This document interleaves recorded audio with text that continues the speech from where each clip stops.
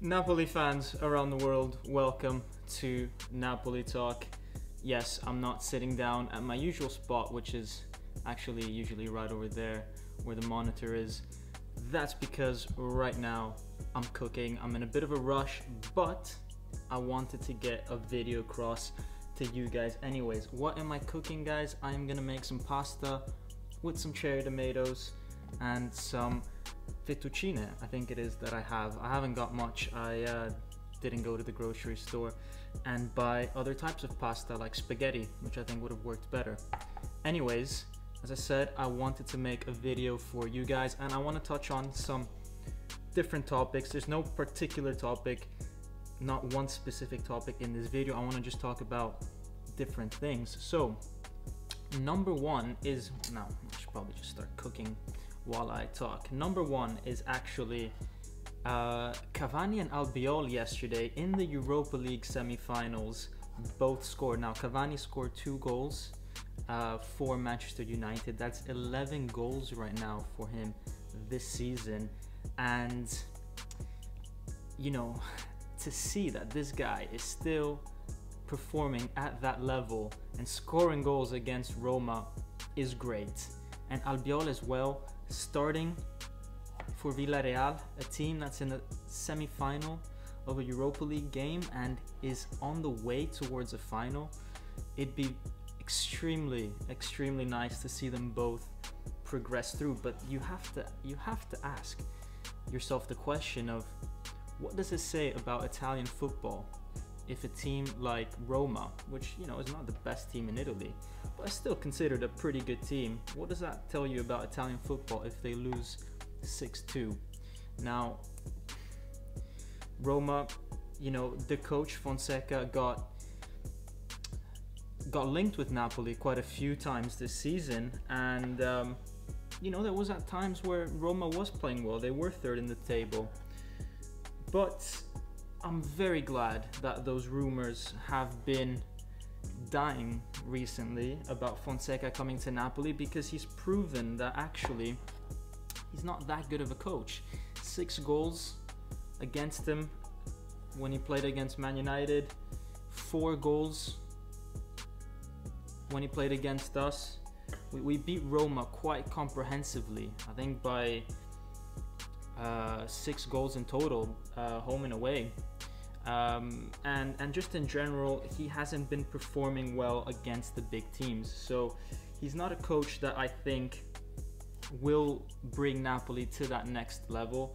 I also didn't like his approach in the Roma game. He was winning 2-1 at halftime, and you know, you've got 3 players that are injured at that point already. You're basically out of substitutions. You're winning 2-1 away from home, Europa League semi-final. What do? You start playing attacking football in the second half? I mean, the goals that Roma conceded were on the counter. That for me shows such an inexperience from the coach. It's ridiculous. When you are in that position over there, you have to make sure that you take a result home. So you have those 2 away goals, 45 minutes left to play. Just close yourself completely. Close yourself completely. You might concede 1 or 2 goals. The game's still gonna end just 2-2 or 3-2, and you can take that result back to Rome. But no, what does he decide to do? He decides to play attacking football, expose his team to the likes of Rashford, Pogba, Cavani, Bruno Fernandes in the second half. Obviously, they can bring in fresh players. Roma can't, because they're out of substitutions already, and it was just a horrible result for Roma. But this brings me to the point of coaches, and there's been a lot of talks about, obviously, Gattuso and Spalletti for Napoli. As I said, Fonseca is now not being mentioned anymore. There's been a lot of talks about that, and listen, Spalletti's a good coach. He's got experience. Politano played with him, actually, if we consider the current group of players that we have. I don't mind Spalletti. I don't have a problem with Spalletti necessarily, because I know I just know that with Spalletti, this team can reach the top 4. Now, where's the issue? It's that you have to consider, well, what do we have actually at our disposal? What's the other option? Well, the other option is to confirm Gattuso. And between confirming Gattuso and taking on Spalletti, I will 100% always think, if I was De Laurentiis, I'd do everything I can to confirm Gattuso. Now, why is that? Because Gattuso also proved that he can work with this team quite well. We are in the top 4 as I make this video. There was a time that we weren't doing so well, but that was predominantly due to injuries and COVID. Now, so in terms of performance on the field, I think they're quite similar. With Gattuso actually playing a bit more attacking football, it's a bit nicer to see. What's also important is player relations. One thing that Gattuso does really well is that he's got the whole team working for him. Everybody loves him. There's been reports in the news saying how the team is going to talk to De Laurentiis, try to convince him to keep Gattuso on board. Now, I don't know if that's true. I don't know. I mean, probably De Laurentiis knows already that the team really likes Gattuso. But, you know, you can't underestimate the importance of having good player relations. And why do I mention this? Because Spalletti, in his time at Inter and in his time for Roma, that's been his weakness, his downfall. He alienated a player like Totti at Roma. I don't want to see that same thing happening with someone like Insigne. He alienated Icardi when he was at Inter. So he has a hard time dealing with big personalities, the big players in the team. And I think if Napoli is looking to make that next step in attracting the next big talents and wanting to keep very important players in the squad, then I think that actually Spalletti is maybe not the best option for us, because I don't know how he will handle that situation. Having said that, he does have experience. I'm sure he knows what's right and wrong. And yeah, we'll see. This is more just me sort of giving out my different opinions, but I'd love to know in the comments what you think about this. Now, moving on to the players, as I said, this video doesn't really have a topic. It's just me chatting about what I've heard during the week while I make some food. So talking about the players, there's been rumors that Petagna's on his way out. Obviously, he's not been very used of late when Mertens and Osimhen are firing on all cylinders, and the few chances that he did have this year, he didn't really take the most of it. So Petagna might be on his way out next season, and apparently Napoli's thinking of replacing him with Kaio Jorge, or Jorge, I'm pretty sure it's Jorge. Kaio Jorge, Brazilian player, 19 years old, plays for Santos. He impressed, so why are people talking about him? He impressed quite a lot when playing in the Copa Libertadores, so the equivalent of the Champions League in South America.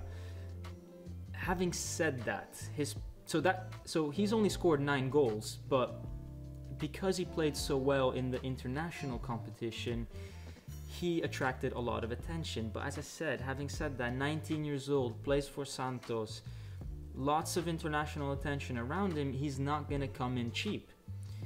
Is this the type of player that Napoli need in attack? I don't think so, is my personal opinion. I'm not saying he's not a good player. I don't want you guys in 10 years time saying, oh, you said he's not a good player and look at him, 5 Ballon d'Ors. No, I'm saying right now we have a young player in Victor Osimhen.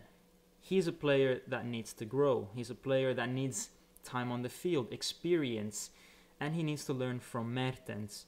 Mertens himself is a very important player for Napoli that also needs to play as often as possible and is definitely not done yet. So where does a third player of the stature of Kaio fit in? Because you're gonna have to spend 30-40 million on this guy, and if already Osimhen is, you know, struggling to play every game, then how's it gonna look like when you've got Mertens starting and 70 million Osimhen on the bench and 40 million Kaio also on the bench? I just don't see that happening. So, you know, if Osimhen maybe was a bit more established, then you could say, okay, he's the starter. You've got 70 million euros starting. Mertens on the bench because he's getting older, and then you've got a promising player on the bench, which is like a Osimhen 2.0. But because I still think that Mertens is you know, at least 50% the starter for Napoli, I just can't see a situation where we have 2-3 games in a row Mertens starting and these two guys both on the bench. It's a bit too much. So that's my take on that. And with other things, with the current players that we do have, there's been a lot of talks about Insigne's renewal. I think it will depend a lot on the Champions League. I do think that he wants to stay. I think Napoli want him to stay, but what I think will depend on the Champions League is his salary. So I think he's demanding 4.5 million. He's currently on 4. He's demanding 4.5. Napoli want to reduce down to 3, but I'm sure that if we get Champions League football, De Laurentiis will put in the effort.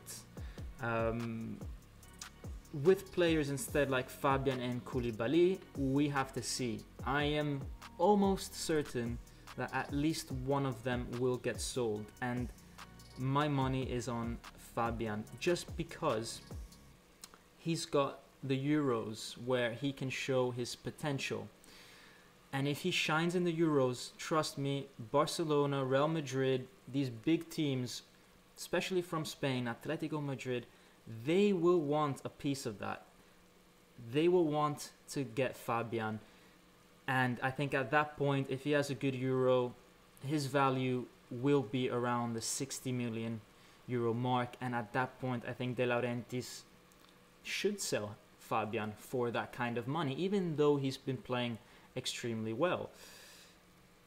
As for Koulibaly, I wouldn't want to see him go because I think he's quite irreplaceable for Napoli, and I think we've got so many things going on in defense that we have to sort out. Our left backs, a backup for right back, who our goalkeeper is going to be. That I think if we sell Koulibaly, which is the only guy that's actually playing out of this world. Okay, you've got Di Lorenzo playing great, but Koulibaly, in terms of the center backs, he's the only guy that is always consistently performing. If you take him out of the picture and we're left with Manolas and Rahmani, I'm not so confident we'll be a competitive team next year, or as, you know, competitive as we would hope.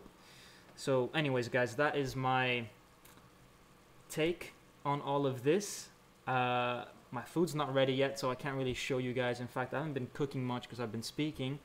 But make sure you are smashing that like button and subscribing to Napoli Talk. 1 like equals 1 cent to the Cannavaro Ferrara Foundation. And post-edit, I will show you guys what this food looks like. Or maybe I might post it on Instagram. So make sure you guys follow my Instagram, link in the description. And as always, Forza Napoli sempre.